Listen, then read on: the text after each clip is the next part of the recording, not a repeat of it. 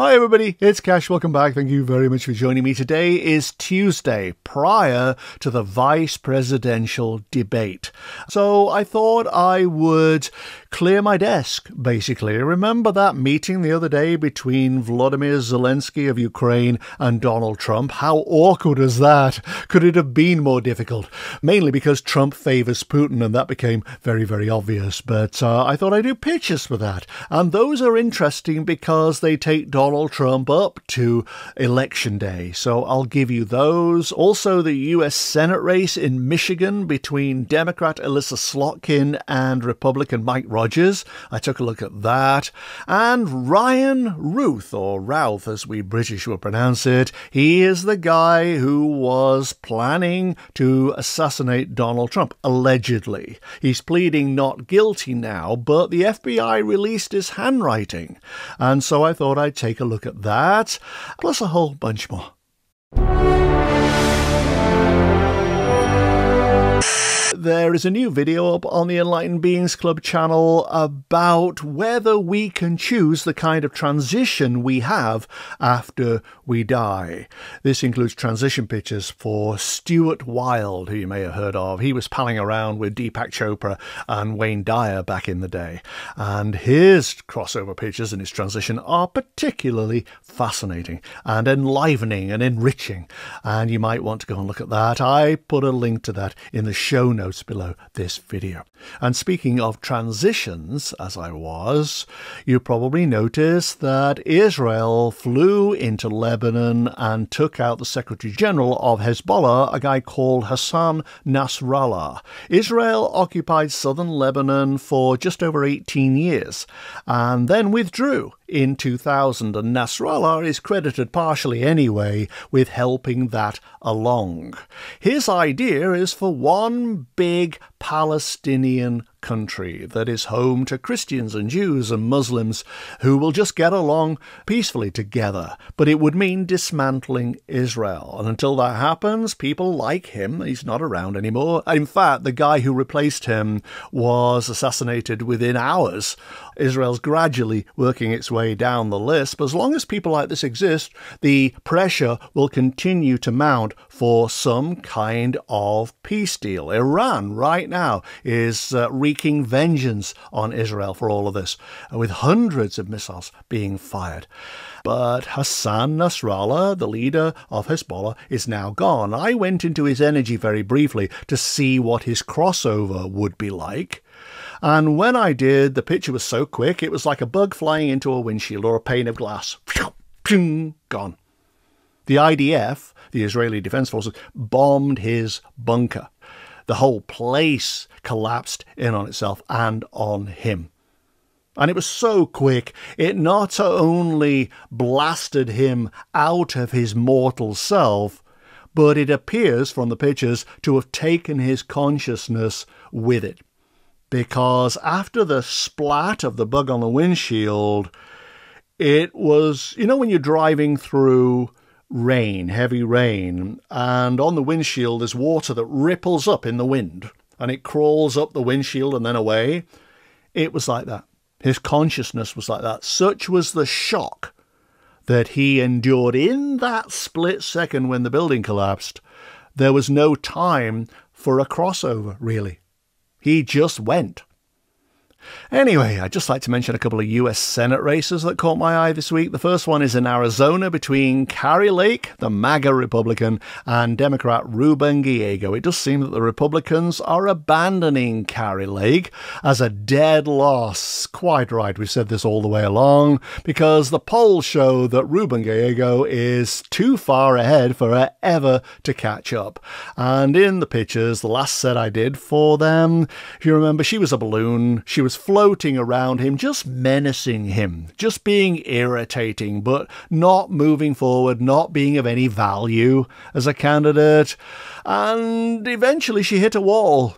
Ruben Giego carried on, went up to the next level and pressed forward, and she was just left behind. Well, that's what seems to have happened. Kari Lake is going nowhere.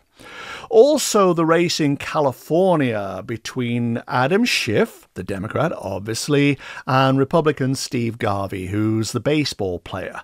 Way back, if you recall, before the primaries, Adam Schiff did, or his campaign anyway, did something a little sly. They helped promote Steve Garvey in the hope of getting him elected as the Republican nominee because Adam Schiff knew he could beat Steve Garvey. And that's exactly what happened. Garvey became the nominee, and according to the pictures, he really was in it just for making friends, really, retaining his popularity, staying relevant. He wanted to be all things to all people. There was that trench, and he was jumping this side and that side, and eventually there was nothing to cling on to. He just slid down the wall and into oblivion. And then the next set of pictures I did showed Adam Schiff on a motorbike, which I drew incredibly sparingly because I can't draw vehicles. But he shot along, leaving Steve Garvey behind. And Steve Garvey never stood a chance. That's exactly what has happened. Adam Schiff is so far ahead in the polls that Steve Garvey might as well just get out now. I was asked to take a look at the US Senate race in Michigan, which I'm surprised I've not done, actually, between the Democrat Alyssa Slotkin, who I've never heard of, and the Republican Mike Rogers. Ditto. Who are these people? Alyssa Slotkin is the U.S. representative for Michigan's 7th Congressional District. It used to be the 8th Congressional District, but then there was a bunch of shenanigans went on, and now she's in the 7th. But she is a former member of the CIA.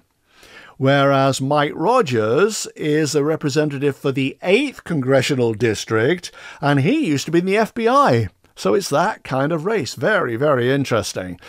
I put the two of them together to see what might happen. There they are, side by side. And immediately, Alyssa Slotkin flopped back into a beanbag. Like, oh, we're getting nowhere. I'm so tired. I don't know why. I think she's ahead in the polls, but, oh, I'm so tired and it's pointless. It was quite dramatic in a way, and Mike Rogers looked at her and thought, all right, okay, well, I gotta go, good luck, and he walked off.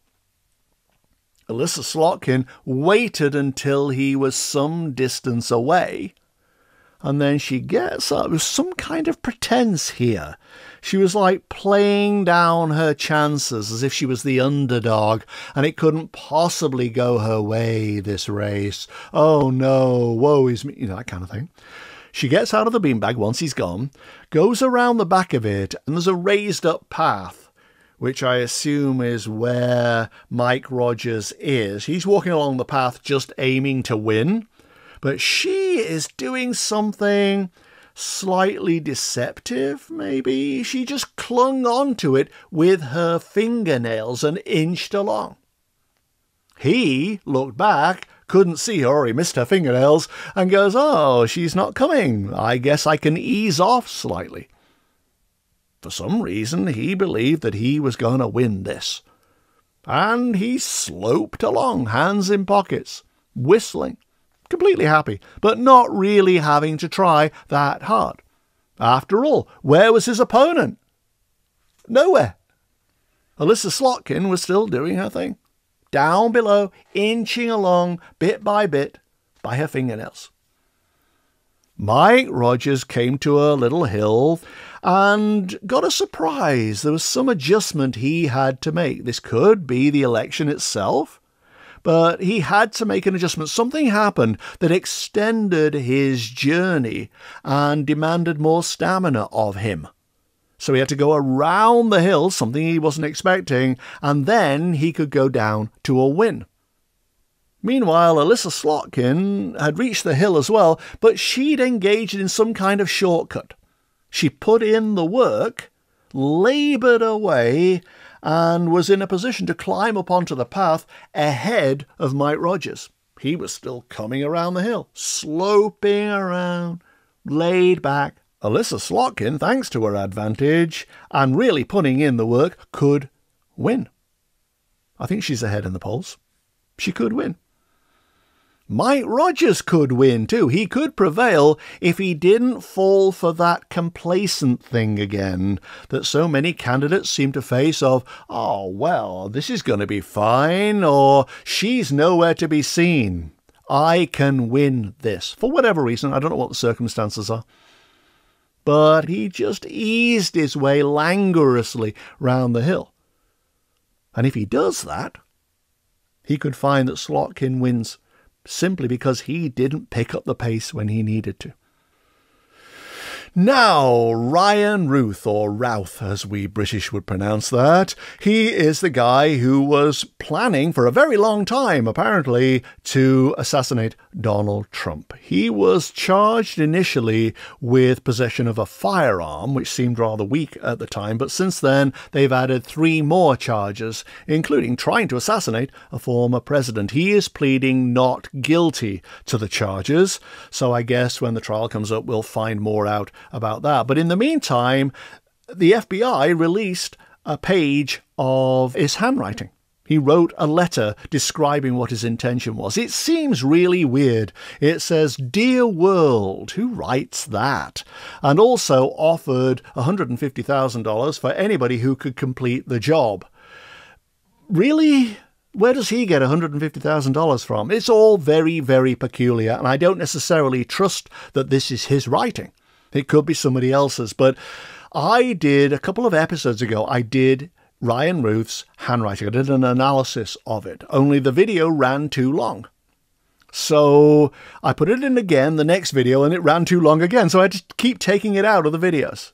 I thought I would put it in today. This is the handwriting analysis I did of Routh's handwriting a couple of weeks ago. Here it is. It's a strong and controlling hand, belonging to someone with a mission in life and a determination to see it through. He doesn't seem to have developed fully into an adult. There are childlike elements to his character that are still being ironed out. And a lot of buried annoyance, too, that craves release. Private thoughts that go unexpressed. Agendas that are fleshed out but kept under lock and key. The intensity and the energy required to keep it under lock and key could turn out to be damaging to him in the long term. For that reason and more, he bears the hallmark of a loner, someone whose identity, emotional reactions, pain, and sense of self are kept to himself. This explains why he needs to control incoming events and information, as well as his circumstances, as much as possible. He has very strong emotional responses to events and to people, and either a raft of grudges or a checklist of experiences from his past that he uses to justify his opinions and actions today. See what happened back then? Well, it's going to happen again if you don't listen to me. He feels he's learned lessons that would help others, if only they pay attention. The handwriting has a repressed, compressed, cornered feel to it. Oddly, how he's viewed by those around him is a major factor in his responses. He wants to be acknowledged as a winner, or someone who made good somehow despite the odds.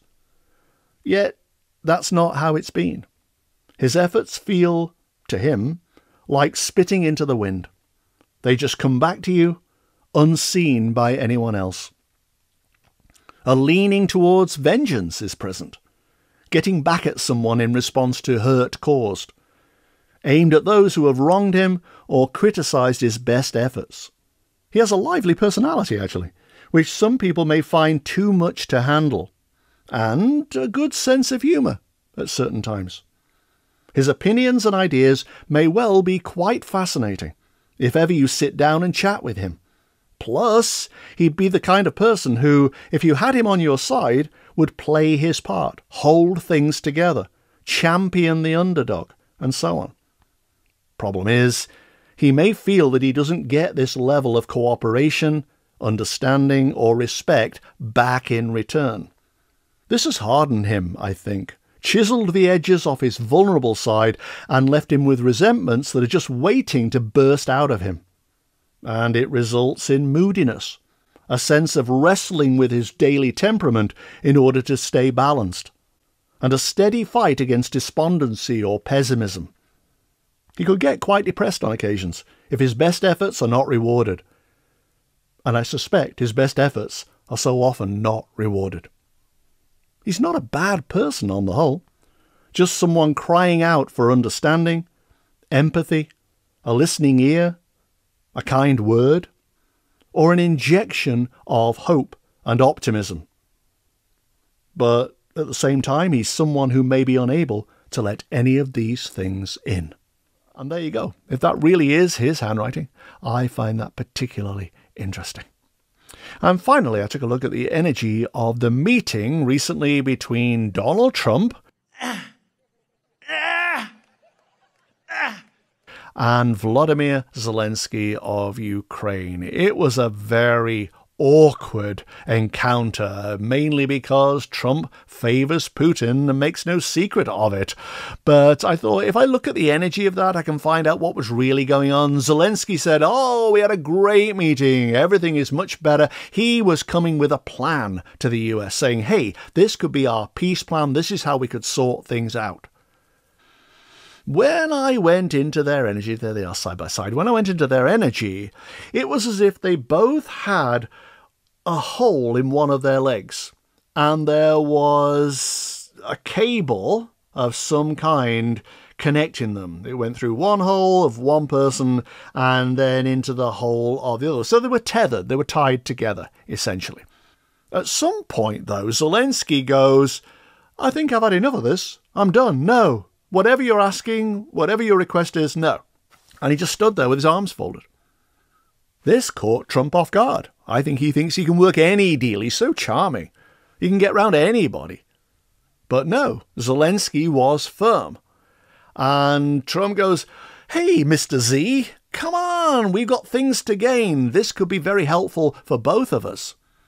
But Zelensky wasn't having it. He'd heard something, or found something out, or been told something that made him absolutely resolute. No, no, no, no. I'm not going down there.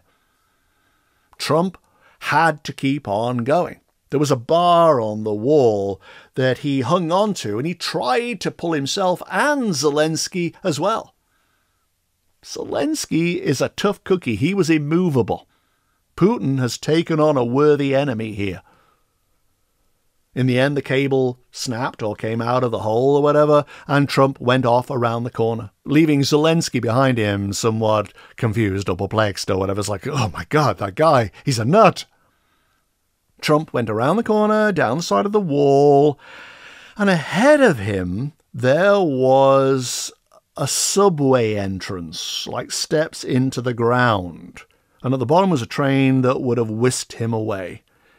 But I didn't draw it, by the way, because there was a reason I didn't draw it, because down a little side street, the sun was setting. This always represents the end of something, the end of a career, the end of an aspiration, and so on.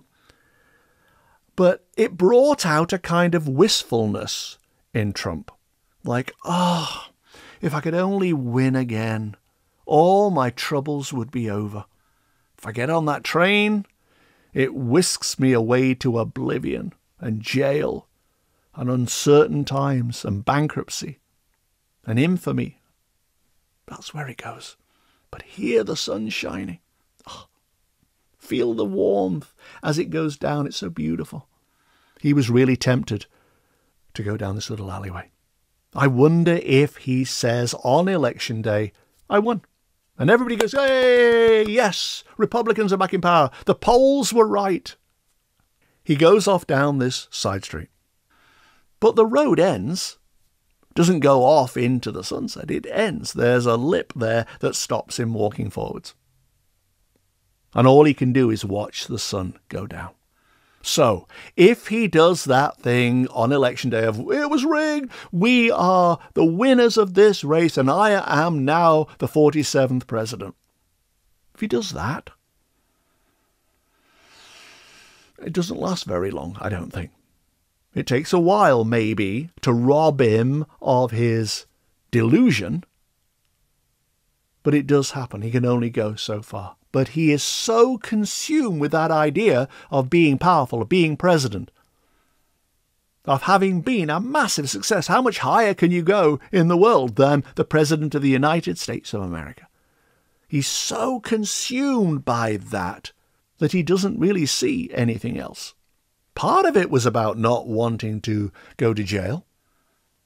But part of it was the delusion that he was still the most powerful man in the world. That people wanted him to get back into power. Yeah, his MAGA base does. And his oligarchy tech bros like Musk and Zuckerberg may as well. But the people don't. And I wouldn't put it past him, out of sheer longing and wistfulness, to, on election day, say, yay, I won. And now I'm going to be the president again. And then effort has to go in to divesting him of that illusion. But given a choice of going down into the subway and being whisked away to oblivion and jail and endless legal problems, or walking into the sunlight, a man like Trump is going to walk into the sunlight, I would have thought. I can't imagine him giving up and facing accountability. That doesn't seem like him at all. And that's what that felt like. Alrighty, and that's all I got for you. Thank you very much for watching. It's goodbye from him. Yes, thereby hangs a tail, a cat's tail. And that's what my little video will be about later in the week. I'll explain. It's too much to explain here, but I'll explain what's happened to him and give you a progress report. Alrighty, so I'll speak to you later in the week. Thanks a lot, guys. Bye-bye.